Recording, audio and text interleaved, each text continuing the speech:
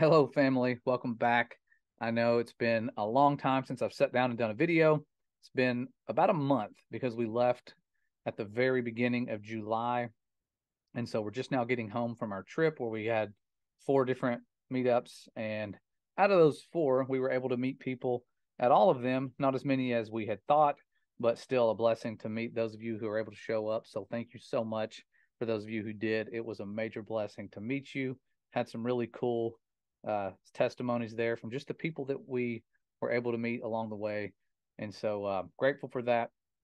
But I wanted to use this video to update you guys on the Ark encounter. We were there yesterday and we ended up staying the night up there in Kentucky and driving home this morning.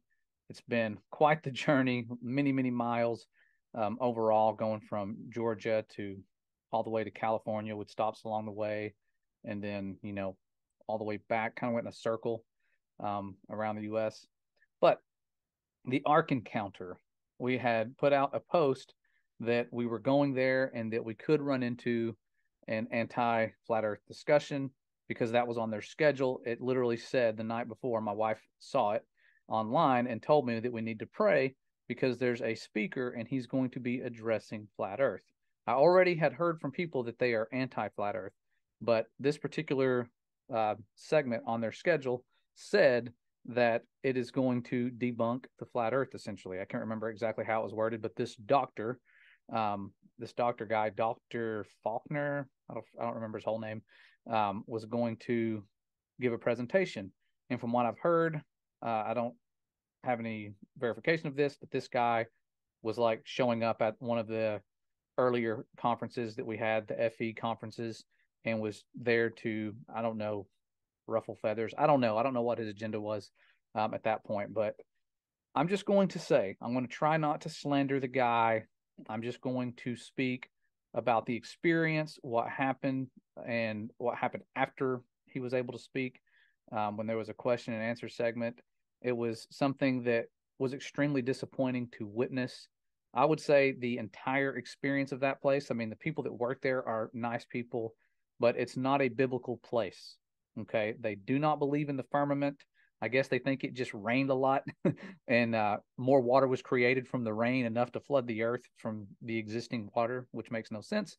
Um, I really don't know what they think about day two of creation because on their pictures, they had clouds, almost like clouds were made on that day. And that's what a lot of us used to think. So I'm not dissing anybody who believes that. We do have footage of the firmament. I'm about to go and do an entire series on the unique properties and the proofs of the firmament. We need a really good video. I'm finding out that people have questions, and I want to have one place with most of the answers. Okay, we don't have all of them. This is something that's been hidden from us for well over 100 years. We've never even heard about a structure above the world or anyone believing it. I didn't anyways, throughout school or church, anything. So no blame if you don't understand it whatsoever. A lot of us have been investigating this and been very blessed to see what we've seen. But the Ark encounter, they have no belief in that whatsoever. Their belief of creation is 100% based on the words of man in this world. And I mean, they do believe that a flood happened. So, I mean, there's that. And they do have an ark for you to look at. But even the animals on the inside, when you walk in, it's dinosaurs right away. Like most of the bottom level was dinosaurs, from what I recall. And I took a few pictures. I may add them to this video when I'm done. But there were dinosaurs. Not to say that there weren't some creatures that made it onto the ark that have gone extinct since. There's lots of paintings of these things. I think a lot of these paintings may be pre-flood, but some of these aren't like cave drawings. They're like actual paintings. And so who knows? Maybe they had found more complete bones, but the weird thing is we don't have any complete dinosaur sets of bones together, like a whole set for one dinosaur. And the thing, when you look it up on Google, actually says because they washed away. I wonder what could have washed these giant bones away if it wasn't a massive flood. It's not like a bone the size of your sofa is going to get drug away by some large creature, because then those creatures would still be here if they're big enough to move those types of bones. We have femur bones that are bigger than people. Okay. And these bones, a lot of them, most of them have soft tissue. Once they are investigated and dissolved, there's soft tissue that remains. So lots of cool things about that. But anyways, to get back to the point of the speaker who talked about the earth being a globe.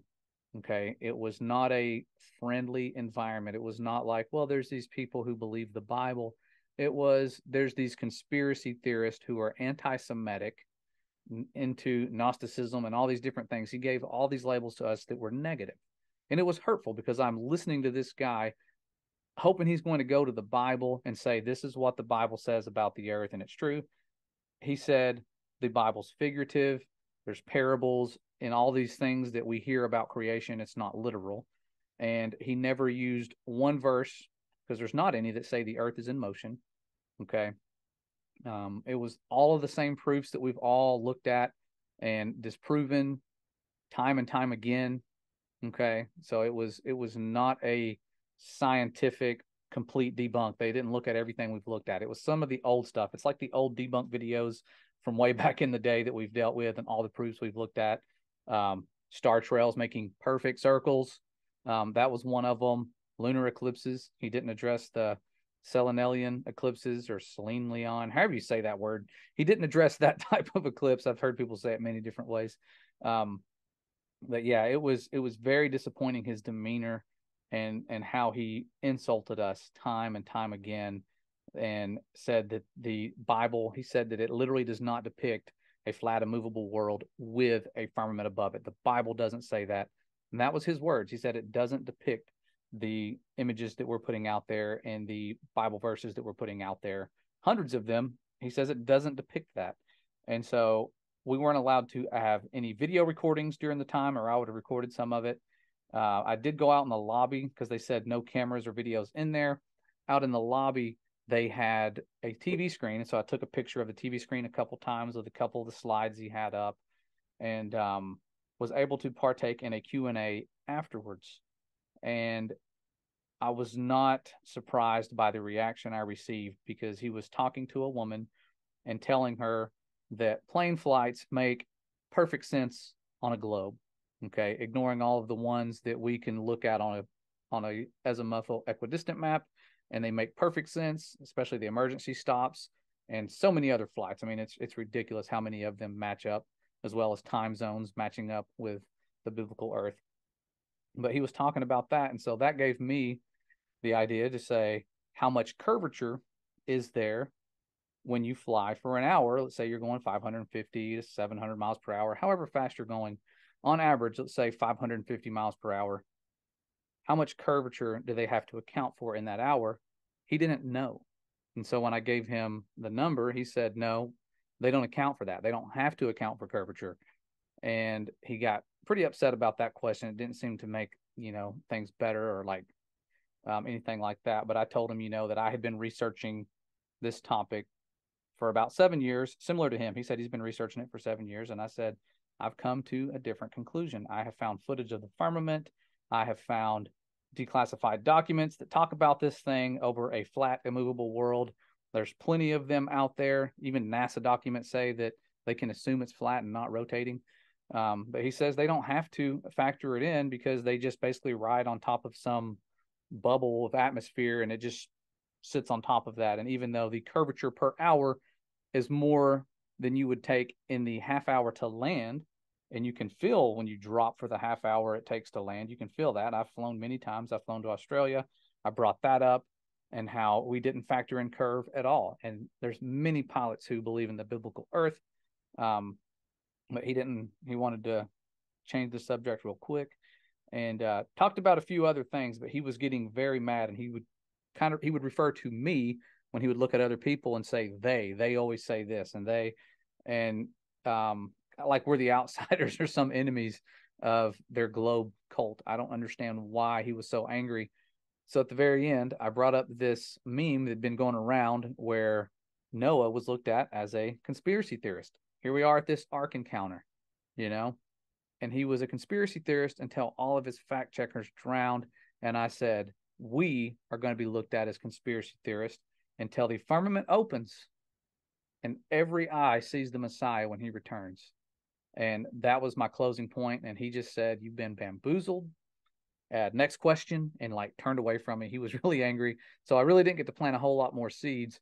But miraculously, this young 13-year-old little girl, goes up there with her family And she tells him that, hey, I feel that the Bible depicts more accurately a flat, non-rotating Earth with pillars and the foundation. She's going into it and very boldly speaking to this guy, and um, he's just like, no, it doesn't. His little demeanor was never like, oh, really? I think you might be onto something. I was like, no, it doesn't. That's not what that means, and um, just so many things. But the entire um, premise of his speech had nothing to do with the Bible, which was what was sad to me. And but fortunately, I was able to go and talk to that young lady and her family, and validate and say, look, you're right. You're a wise young child to believe what you do at your age. And the dad was the one who helped plant seeds to her. And I think that the mother was sort of on the fence, but it's really cool to see that there are youth out there that are waking up to this. And, it only took one generation of youth to ruin it for all of us. You had to indoctrinate an entire generation of youth. Their kids are going to believe what they were indoctrinated to believe. It's that easy. And so that's what the enemy has done. And that's why we need to focus on the youth. And that's why I have been feeling led to create lessons and content for them. And I'm so thankful that the Father put that on my heart. I don't have a lot prepared yet. I have the website still underway, and I have standards that I'm still finalizing. But this August, while I'm making my lessons for life science where I'm teaching, I want to be simultaneously making lessons for homeschool. I already gear them towards that. And so if you are interested in joining that, I'm not going to charge a fee this year.